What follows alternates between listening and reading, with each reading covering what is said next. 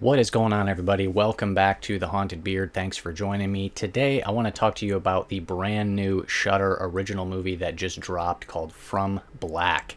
Gave it a watch last night, got some thoughts, so let's get into this thing. So From Black stars Anna Camp as the character of Cora, and she is a recovering drug addict and is also a mother who is just saddled with immense guilt after the disappearance of her son. And one day she's presented with a bizarre offer to learn the truth about what happened and to try to set things right. And I think the strongest aspect of From Black is the performance by Anna Camp. As I said, she's this recovering drug addict, and she is just racked with horrific despair and guilt over the disappearance of her son. And she does a pretty good job here. There's obviously a lot of drama and emotion that are attached to all the things that she is going through, and there's a scene earlier on in the movie where you see her at this sort of recovery support group for people who have lost loved ones. And she's given kind of this monologue where she's just really kind of just spewing her thoughts and feelings out and stuff like that. And so she's tasked to carry quite a bit of dramatic weight, and I think for the most part she does a pretty good job. And the film touches on a lot of these sort of deep, dark emotions with loss and tragedy and grief. And the reason why she's feeling guilt is because her son disappeared while she was strung out on drugs. And so obviously she feels just horrific about the entire situation and feels partially responsible for it. But then one day, the head of her support group approaches her and asks her if she would like to see her son again. And this really starts the entire narrative trajectory of the entire movie. And overall, I think From Black was just a pretty average experience. And my main issue with it was how the story itself was told and structured. And it does this thing where it starts at the end and then flashbacks to the beginning. And that is how the story is told, kind of cutting back and forth between present day and flashback as it fills in all the details. And unfortunately, I just don't think this was a really good way to tell the story, because when you start things off, you kind of already know where you're going to get to. And so all the flashback and all the backstory, it kind of just loses its impact. At least it did for me anyways. And so the film opens with a police officer who we find out is Cora's sister. She happens upon this what looks to be this crime scene, and Cora is there. She gets taken into the police station and is questioned about what exactly happened. And so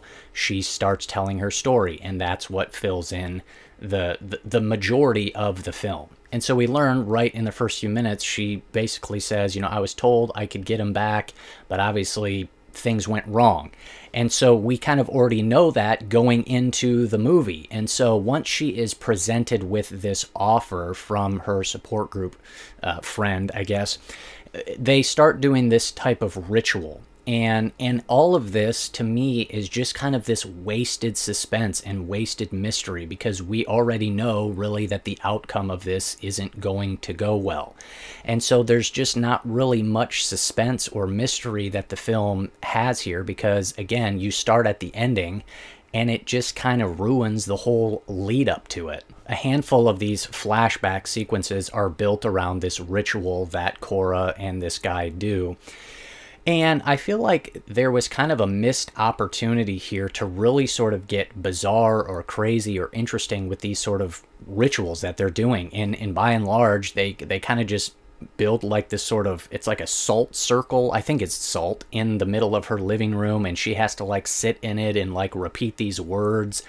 And that's, for the most part, that's really all there is to it. There's not a whole lot of, I guess, horror to it up until you get to a certain point in the movie, but the majority of it, it just doesn't really feel super consequential. There's not a whole lot there that really kind of grabbed me. And it's unfortunate too, because it starts off with a pretty interesting premise, but the way they go about it is just not really all that interesting. Now, if you've seen the trailer, you know that what ends up happening is basically they kind of summon this type of demon sort of thing. And the creature design here is pretty cool. They don't show it a whole lot, which is probably a good idea. They're a little more reserved with how much they show it. And it looks pretty cool. I kind of like the voice. It's sort of this kind of, you know, dark, deep sort of whisper and stuff like that. It's pretty creepy. But like I said, you don't really get to a horror element in this until kind of later on in the movie. And I will give it some credit. There is a particular scene involving one of the rituals where I'll just say there is a sequence that is pretty effective and a little bit disturbing. There's a little bit of a twist later on in the movie, but nothing that's like super great or changes things up all that much. And so once you get to the point to where all the backstory catches up to where we started the film at, there's like less than 10 minutes left in the movie.